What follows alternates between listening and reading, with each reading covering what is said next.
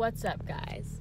So I keep forgetting my camera in lots of places, so it's getting a little difficult with that vlog life.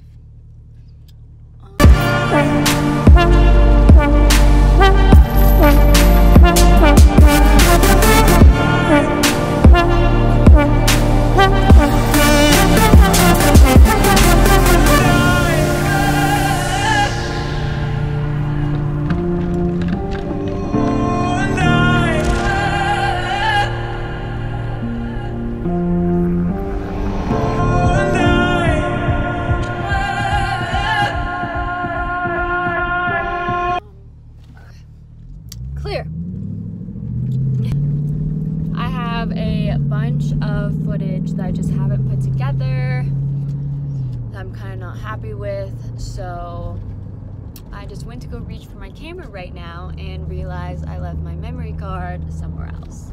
So we're just gonna record on my phone because I have the new iPhone and I keep forgetting that this camera is bomb and you could just use it, but whatever. That's what I'm gonna do right now.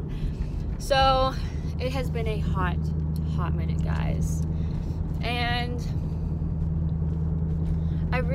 I know I've said this before, but I'm gonna say it again. I really hate vlogging / making videos when my life is chaotic, because my videos are chaotic, because my mind can't stop. Like, I normally can make my pretty decent videos when, like, I'm in a clear headspace, and that's what I'm actually talking about, something that you guys want to hear about. It's very informational, blah blah blah.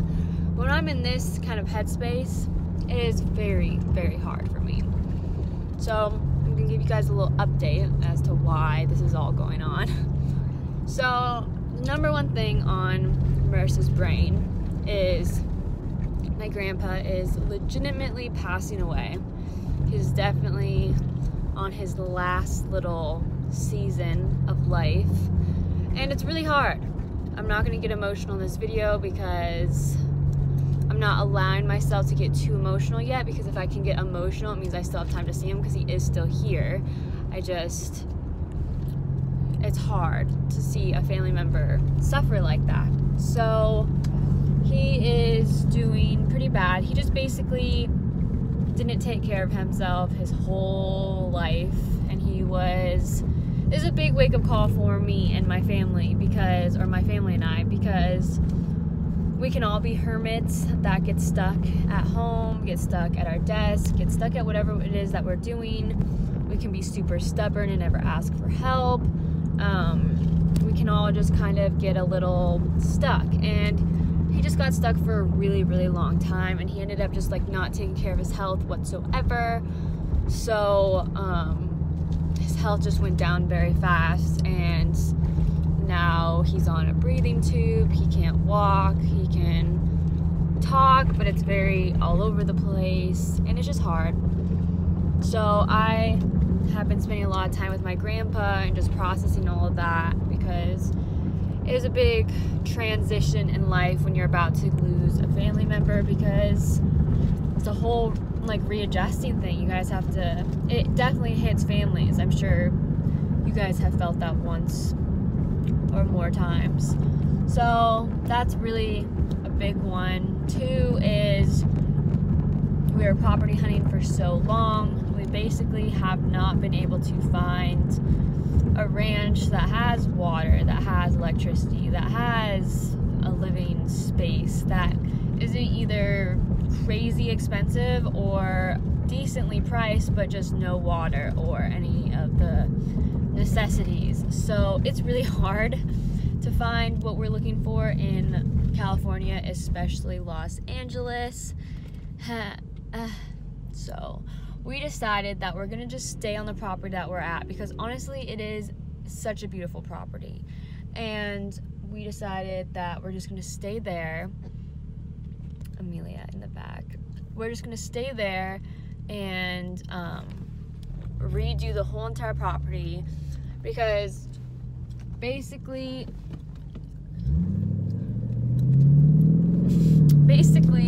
this business went from just horses and having people come and leave their horses for a training facility.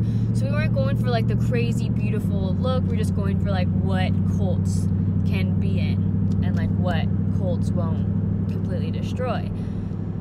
Colts are our big horses. And then all of a sudden we started doing actual human lessons, and humans and horses are two completely different creatures, so we need like actual barns, an office, just trees, just all the beauty that comes with a ranch. So we're gonna do that. So what we ended up doing instead is getting this little house. It's a decent sized house in Fillmore, and it's like literally 5 to 7 minutes away from the ranch.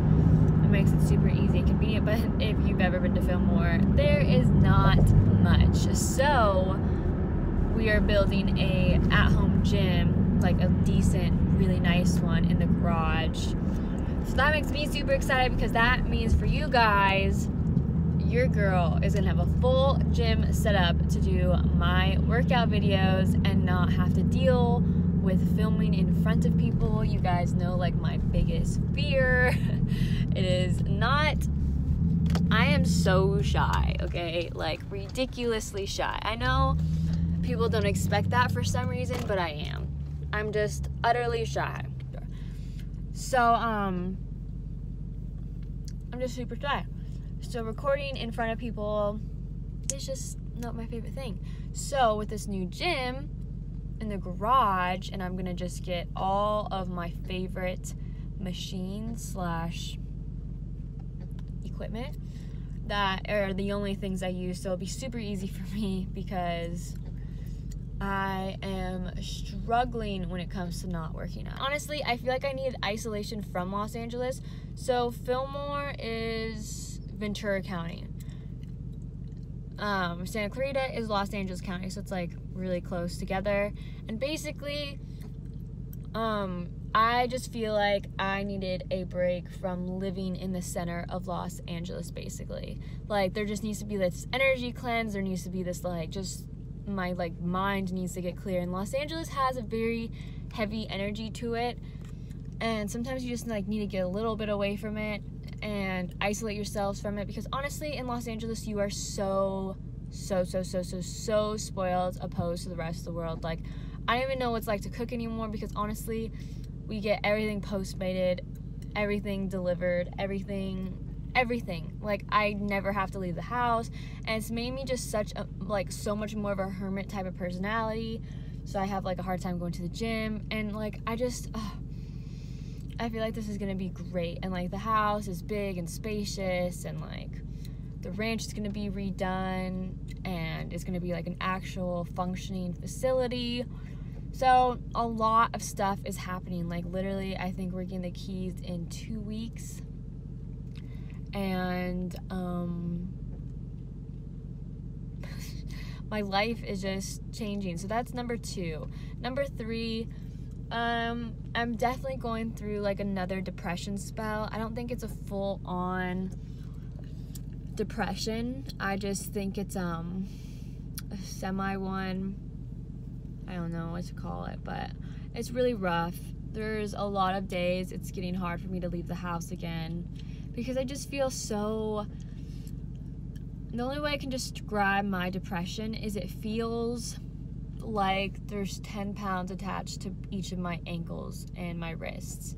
And every single time I go to walk, every single time I go to do something, there's just this tremendous weight pulling me down and pulling me down. And it's just, it's really brutal. So that's just what it is right now. And I don't, like, even just me talking about it, my mind just, like, kind of drifted, because, like, my mind doesn't want to talk about it. My mind doesn't want to face reality that I am going through. I haven't been able to read books, which definitely, like, is a big signal that I'm having a hard time. Because if I'm, like, stuck in, like, TV shows and that type of stuff, it means that my brain is trying to escape myself at all times. And that's mainly, like, why it's really hard to watch videos, because when when you suffer from depression and you suffer from like yourself, like the last thing you want to do is just watch footage of yourself and edit yourself. So it definitely takes me away from YouTube, this depression, and it really sucks because I love YouTube. Like, I literally love going over and watching my old videos and just like seeing like the side of me that I can be, and seeing the side of my life that I love, and just like reminding myself. So like, honestly, my YouTube channel helps like my own depression, because I see that like I do have another part of me that pushes through and has a great time. So I can feel myself trying to escape it. Do I know when it will fully leave? I have no idea. I also think has a lot to do with a family member being very close to passing away, and he's like, my grandpa was a very harsh person, a very hard person, but he always was a character in my life. I don't know my life without him. I don't know holidays without him. I don't know anything without him. And even though he was like an asshole, it's like, if I ever really needed something, he was like the one that came through.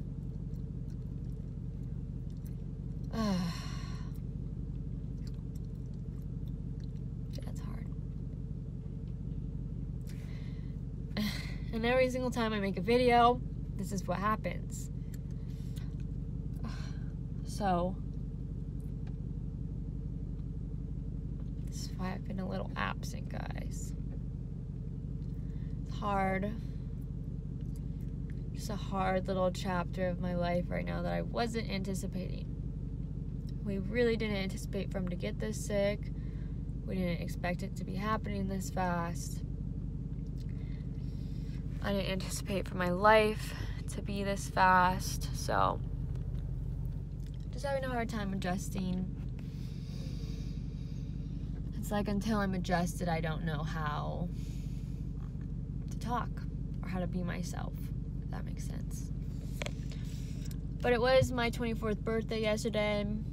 Officially part of the 24 Club. And I just really hope this year, I really hope I watch this in a year from now, and I'm proud of how far I've come. I really hope this year I hold myself accountable and realize I'm the only one that can save myself. Bye, guys.